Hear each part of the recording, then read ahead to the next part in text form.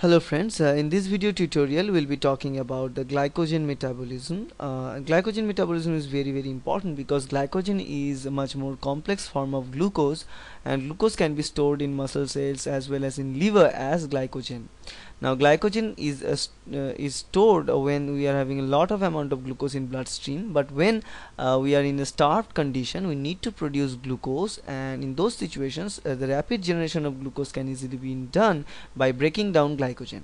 Now here glycogen is a polymer of alpha 1 fold linked glucose with alpha 1,6 branches, as you can see in this picture, and this branching can be found in 1 in every 10 residues. Now liver uses glycogen as a reservoir for maintaining blood glucose level. Muscle uses glycogen as a reservoir of glucose for energy production, because muscle need to produce energy most of the time.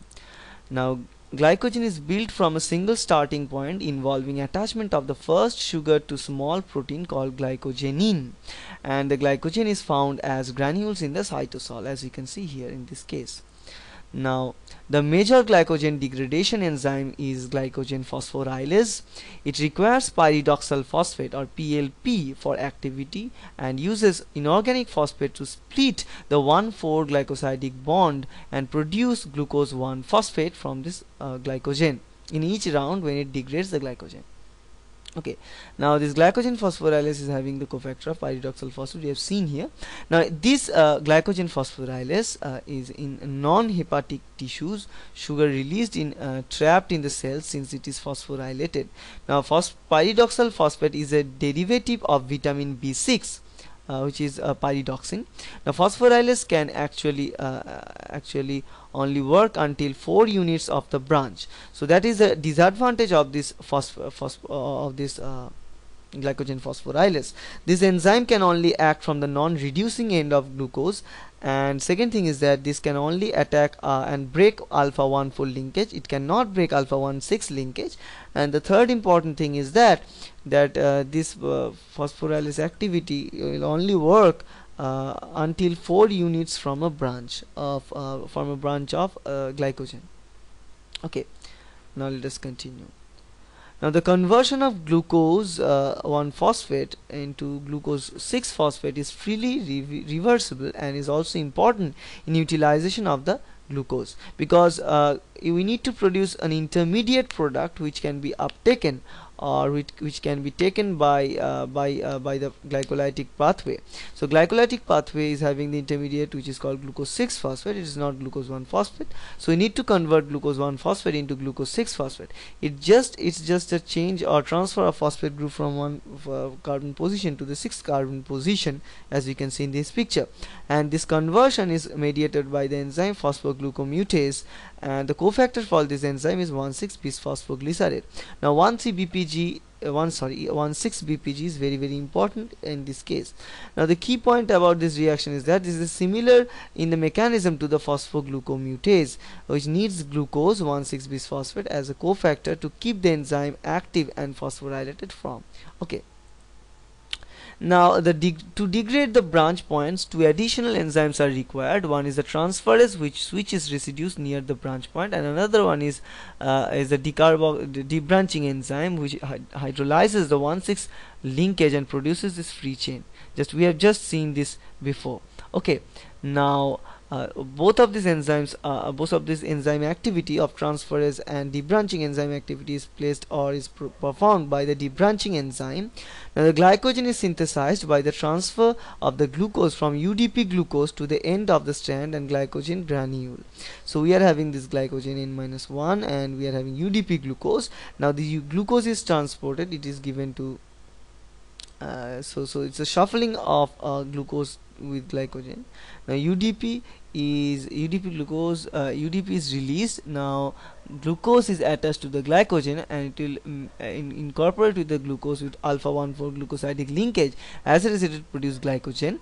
With the help of the protein glycogenin, it will make this granular structure. It will help it to store into the cytosol of a cell, and the enzyme is required for the synthesis of glycogen is called the glycogen synthase.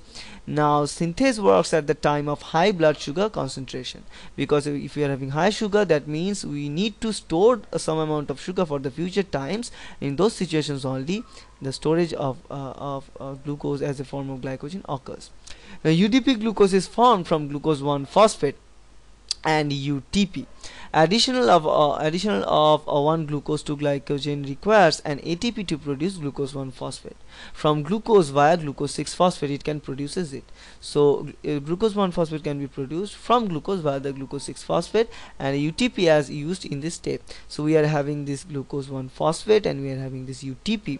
Now what it does, 2 phosphate groups are released, so only UDP is there. UDP is attached to the glucose to produce UDP glucose. Now this UDP glucose formation from UTP and glucose is called the UDPG, is mediated by the enzyme called UDPG phosphorylase, because it is only about phosphorylation. Formation of the nucleotide sugar is driven by the phosphorylases of the released PPI. So this the del G negative value gives rise to the enzyme due to the hydrolysis of the spirophosphate, which is released right after the attachment of UDP with glucose. Now branching occurs when branching enzyme breaks one strand and transfers the fragment to the 6 carbon of the glucose to another strand, as we have seen here. So we have a linear, we are having both of these linear sequences of glycogen. Now branching enzyme can come and cut a small part of the sequence here, and it will take and attach this part of the sequence with this another or the previously created part of the sequence via the alpha 1,6 linkage, and we call them the branching point of this glycogen synthesis. And the branching point synthesis is mediated by the branching enzyme, and similarly there must be debranching for the degradation of this glycogen, and the enzyme which is responsible for the debranching is called the debranching enzyme. And the key point about this point is that the branching allows faster degradation and synthesis, since there are more ends to work on at a time. That's why these branching are favored all the time, because it allows faster degradation and it also allows a faster synthesis. Okay.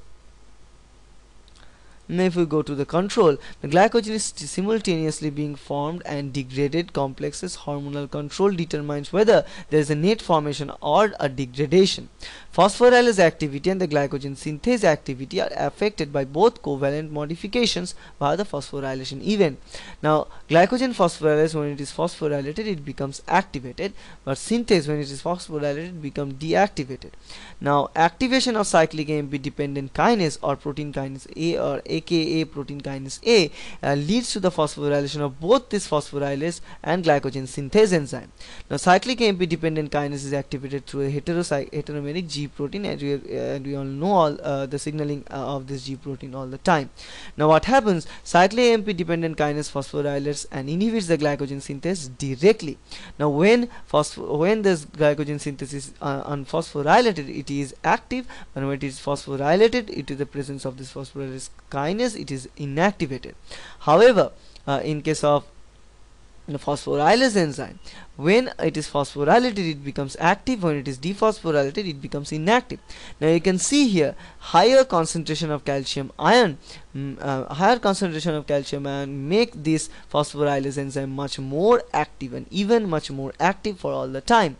Now these are the two different types of, or two different forms of phosphorylase enzyme that are present. One is phosphorylase A, which is much more active, another one is phosphorylase B, which is less active.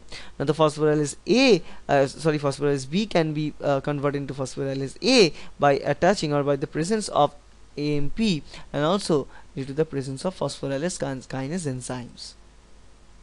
Okay, now the calmodulin in another protein, which is a calcium binding protein, is a subunit of the muscle phosphorylase kinase. When the sarcoplasmic reticulum releases calcium during the muscle contraction, the calmodulin subunit binds to the calcium and changes the phosphorylase kinase to an active form, and as a result of the production of this active form, it phosphorylates the glycogen phosphorylase. As a result, glycogen phosphorylase can phosphorylate glycogen units to produce glucose 1 phosphate. So that means it ultimately leads to the generation of glucose in much more amount. So this is the overall summary of the glucagon signals. So glucagon signals lower blood glucose level. The liver responds by degradation of glycogen and release glucose 1 phosphate. Then finally glucose 1 phosphate is converted into glucose 6 phosphate, and throughout the glycolysis pathway it will lead to produce the pyruvic acid. Now inside the muscle, and the epinephrine signals all the pathway. Epinephrine signals G protein through the beta receptors to degrade glycogen. Then the glycogen is degraded and production of glucose happens, and it will burn up all those glucose to yield the amount of energy. Now we were here about the glycogen synthesis in this point. Now let us move on. Now these are the steps. The glucose 6-phosphate is a glycolytic intermediate. Glucose 1-phosphate and UDP glucose are a part of the galactose pathway. So these are the linkage of all these things. Now thus the glycogen is an effective means of storing quickly available substrate for metabolism and energy, because we can easily convert this glucose into glycogen pretty fairly, and we can easily degrade glycogen into glucose when we need to produce energy. Okay, so that's it, and I hope it will help you to understand. Thank you.